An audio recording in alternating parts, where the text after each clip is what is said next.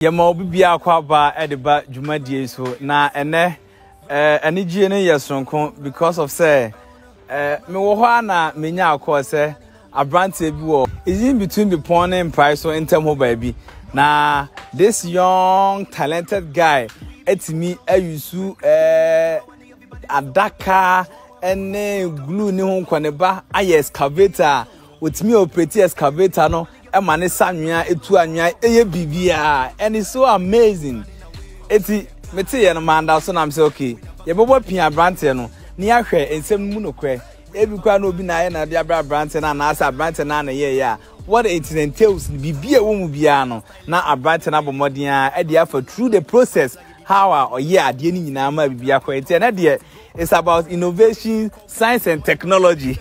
when national science and math quiz no. And the AOT using the theory. We any orals, we are particles. So just follow me as we walk straight into the guy's house. Near interview near Bisanum, how he made it. You made your mama bohoka a Beldan Construction Company Limited. Minya, opesi yesu diamond, Beldan, yejuma na ya dansi.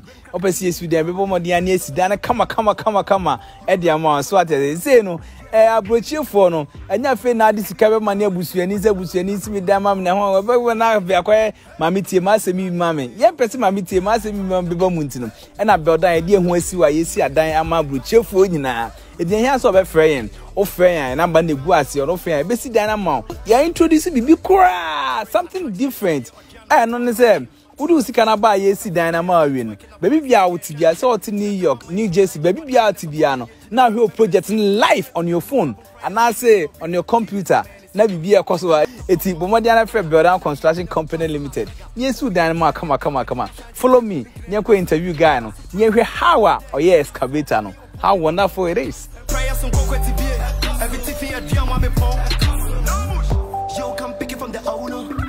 All right.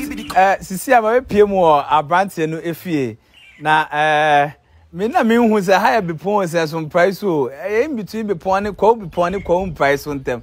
So I go Patrovra. Yes, this is the young guy. I think say una young guy now. Why excavator no. Your first saying? Your friend Osarfo Emmanuel. Osarfo Emmanuel. And Osarfo Kantanka. Na yesi ye nyanentie say why ye car bi na ye excavator sanwia operative bibia kwa reverse kwa nanim nyina. No kwe. Okay. E ba ne saying? Acho na you was school na. Can away. Acho can na wa. Yanko he can. Wow. Wonderful. So this is the excavator. Okay. Send out here no. Acho because we drew from to na a chairman hydraulic press. The hydraulic press. Okay. The hydraulic press na my example say syringe ne tube no to say bia emframa wo ma etimi operate ada one no.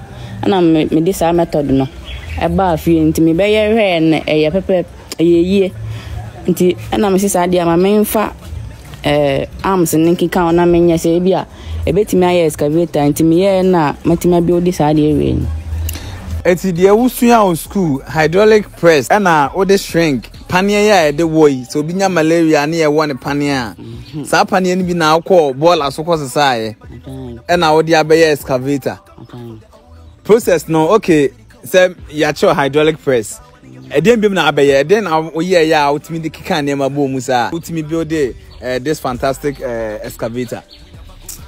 Me said that draw so that draw a plan e said the me no nti me fa me A4 sheet ne pencil ana me draw ade no said the me arms ne bucket na e be sa anwia ni nyina ene said the me build bibia nipa ne betena I operate machine ni nyina nti na metima ya ni sa no uko school eh jo me we o nkwatia senior high enkwa school okay enkwa school na your course ben me science 3 na science student okay it's more results aba okay unya he acho me ko check here onko check here okay ana it's science student wo ankwa science and math quiz ni bi na watimi aye we sin okay ai Osarfo o mazado ma hu se string no empane no miensa na wa ha na ba okay ba ko mienu miensa enim no so ya miensa na che ne miensa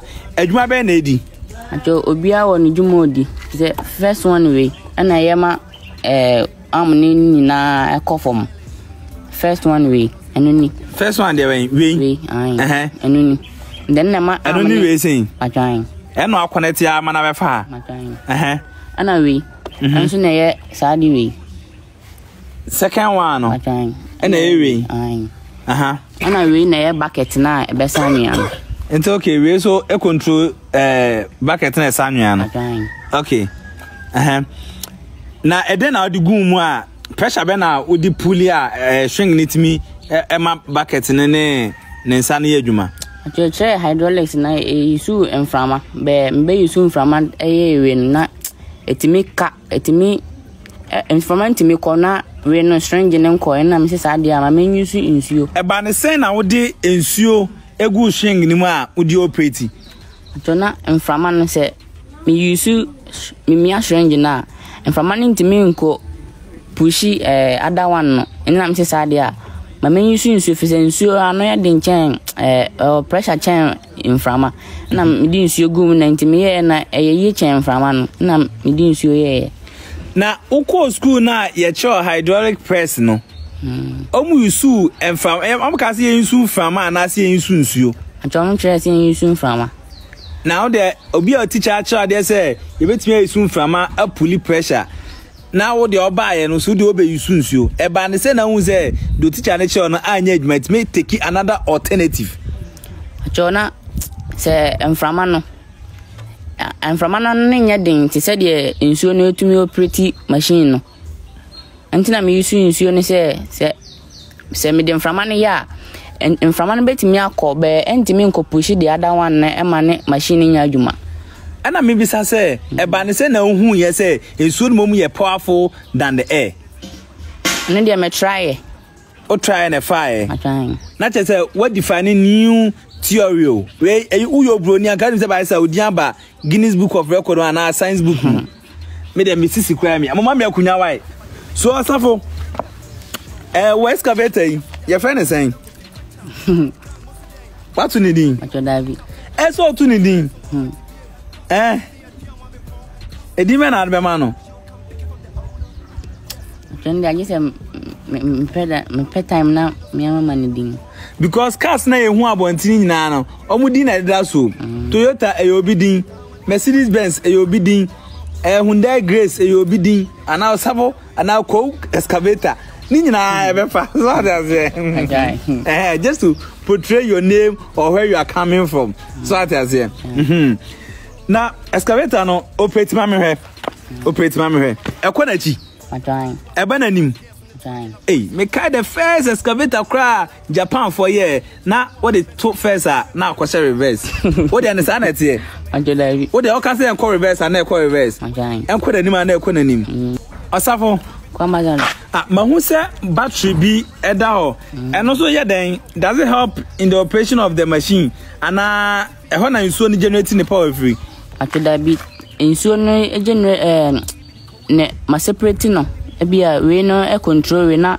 we nso control the whole excavator nti bia be kona ni wana se be kona chi anti battery na e ma ne kona chi ana e kona nim atwan okay nti ni engine ni nie atwan e na nsuo ni operate the arms of the excavator atwan okay enti the na be operating first anto me operate arm na first to boase before I be operate arms no am ye hu say arm no excavator no esanwa na ensanwa no ma men kai atie for say atade e hyemi omo pam e hye me eye bobra fashion eye abrante bi a wako St Peter say wi a no de osintade pe e no bepam atade set sen bi a bobra e betwitwa e de ahyew ama na ye kama etu hweme a matadie unse me ho ayefe pa yes bobra fashion yadwuma ya an se empam tade apart from tade pam no wodi bibia ma ya ntimi excavator wodi besi ani ma ya ntimi nye ye dia se empam tade so adaze etu ko wedding ana ope office wear bi ana baby bia ukobia ese o shatade nkran de bomodi ane contact bobra baby a opia ye be hwew be ma de upia me kan ho asem say abanti atade yefe obey atade yefe bobra fashion o fe yan baby bia wo Ghana bia be deliver ma eti bomodi ane fe bobra fashion na ba na egu ase no o fe na baby bia ye be pon atade no na fe ye dia bro what I say me dance bobra fashion was live life operating machine no am hwe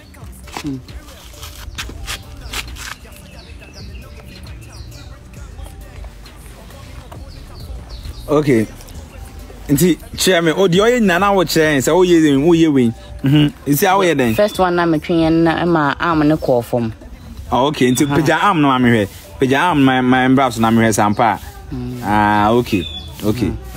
okay my name call form that's right ana we na be control bucket ne we no say bucket ne sa na we e push bucket na ma ti de beti masado do okay nti control memory here check where yan can show okay na my pija bucket no ansa na ma be call reverse obe isu nti wasa wi nti oku achi na ma be hwie okay ti hwie mi ahwe enti sesi a Osarfo asa anwea no agu ne bucket nim right enti Osarfo hwie anwea no na ehwe se nye matram akwa bi na aye akire yo senso suku sale bio senso dan yo enti wo de hwie ni ehwe how it works se ebeye yi a anye yi dia na ehu de ebe kan so aso o hwie o wonderful Osarfo hwie hey that's great. Wonderful. Osarfo na ensuo ya odiagu panie mu expiring date ajo David any expiring date bia ebetimi agum time bia na sisi ano why excavator one next edian biom na betimi aye aba pro Ghana for adwen so na mpese me ye car my first project am draw na mpese me ye car etimi 2 o se den car etimi 2 etimi san fan so boko de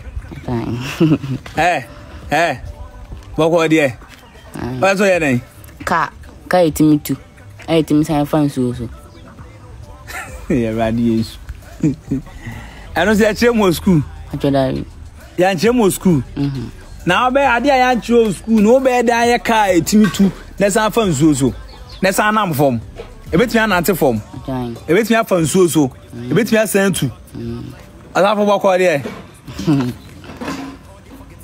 so we will see a draw hydraulic presses and then and ade we saying na car etu na mwiem na san be si asase so na san ko fan so wo Osarfo ko nimba obe ya de we ara wo ya bai fu ana ase den onya bai uni powers bia David na obe dan once we me use adaka say me use adaka masa de meka na ekosi nsuo so ebetima fo na say ebetima me makonsu na sinti decide say me use cock ti say bia koto TV a sa de white na hihye mu no no sa cock na me use de aye sa sa car no flying car swimming car walking on the ground car enti we so de ni a soldier for betimi use air force for kokon a they can use that car army for and so kokon a they can use navy for so kokon a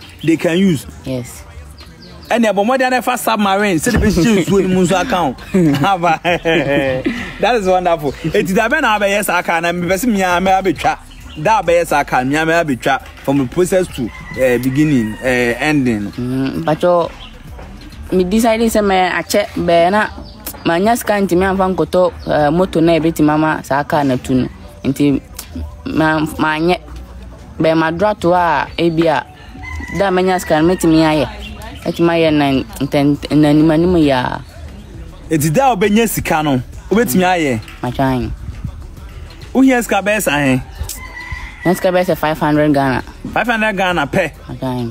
And I hear there sa ka na be tu anam wiem na sa na masase so na sa na munsuo no. Okay. Who use phone? Ajo David. O ma mi use phone na papa use phone. Okay. O mo register mobile money. Okay. Bo mo na ba fa to dwa. Minim say Ghana for the we no enya de a eso chen Ghana for. See a ma usika na fa ye ka etimi tu na timi enanti from na sa na munsuo so. We nya de bia enti Ghana for we de mesre mandalma Osarfo kantanka ose obeye kai tufa wiem na masase so na sa na munsuo so na ohia just 500 Ghana cedis enti Ghana for mo send amane ebi mburo so kaka na ebia 2 cedis bi betosa odi tuya ni we say the charges why enti Ghana for Osarfo fa number ni tudwa minim say Ghana for de me na me ye Thomas Amuani akwala ya okọ esu aba school SSC ene Ghana man pani bo modern atam na kwoto Brunei University fantastic ene okọ Brunei University nso o say say yes enye Ghana nkwa na no numa de the whole Brunei University year exams ono pe no nya 100% in all subjects. Ajo mobile money number ni 0249 68 1415 0249 68 1415 0249 68 1415 Wayne Science and Maths quiz. Yes, any scanner edin be na beba. Ajo ma me din na beba friend Faustina Sesi. O ma me din Faustina Sesi. Edin na beba. Na no afa me number na anye. Unji mindi. Okay, aye. Finance me discount. Mindi. Why? Festival. With this fantastic work, there's also a senior high school in Kwahu. MP. Honorable OPK. Honoko school on Kwahu. After secondary school, I for BM na person ko. Don't person me school Beijing University. Then Beijing University. Beijing kwa China. China for university on person ko school. Then so I'm na best best course or aerospace engineering. Aerospace near then. So I'm aircraft and space I'm aeroplane ne hon kwa ne ba no.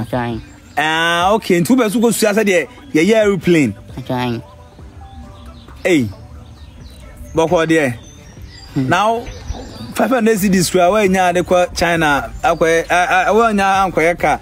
Now be de nya ska akwa China Beijing akwa aerospace no wan. Na mpese misra do fo so mboa. Ghana for mboa. Na mo fa anko Beijing University. Na anko te Ghana for anim. Ntu wo gidi o Ghana for mu say ombe boa am wanya scholarship akọ Beijing University. Na Ghana for amboa abeden. Enti Osarfo na Ghana for amboa wa eno so abeden. Say mojide say Ghana for so be boa me na say o ma mboa me de anya papa e carpenter ni anya je say me ko boa na sika kakra ba o no so de aboa me. Ti obekọ to 2x4 ne 6 inches that one ne honkwa ne bana de aboa papa.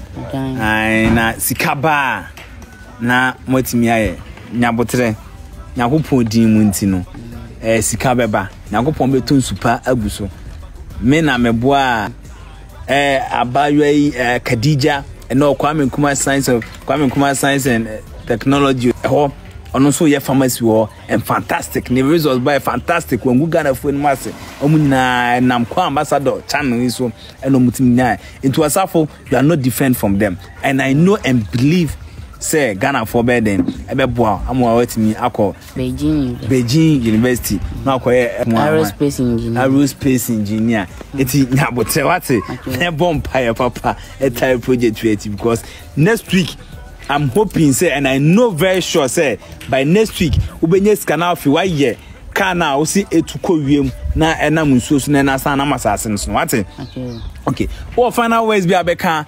ato aso na pase adofo mo hweme no obia kakra obia benya bi onfa mboa me na instrumentimi embe digana fo ni na menya sa project no FCC technologies aba bibre ni ti se bia o ka eko babina ateche wo ho na timi koka sem timi yesa aka na etimi tu na nya fe na be ka che obi se o mepia o ka na o ka na maye no eno ankasa betimi o betimi operate amanatu na se wakoduru ba bi nsuo da ho ntimi nko biem betimi maka no akọ nsuo ni so na wa operate na aduwa twa nsuo no timpese adofo omohwe me ebo ame na ntimi nya sa project no.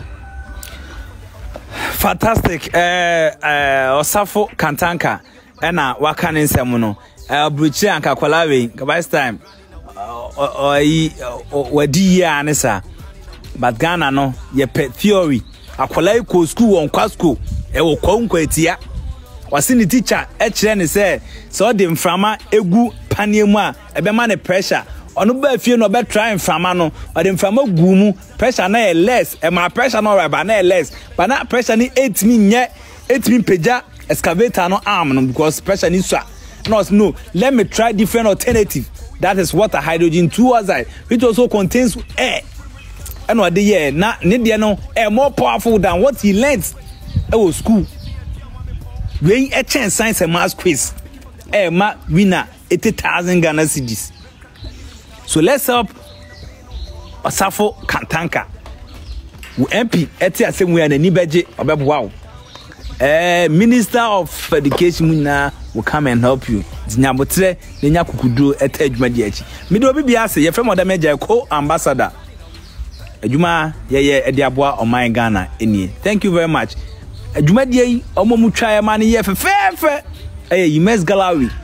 O wedding ana pe photo shoot bia ye bibia bia peso ye bia modern fe Immense gallery. Number ne gu ase no fe na ba bi twa ma kama Immense gallery ne sano efe na adwuma efe. Me do bibia ase. Thank you very much.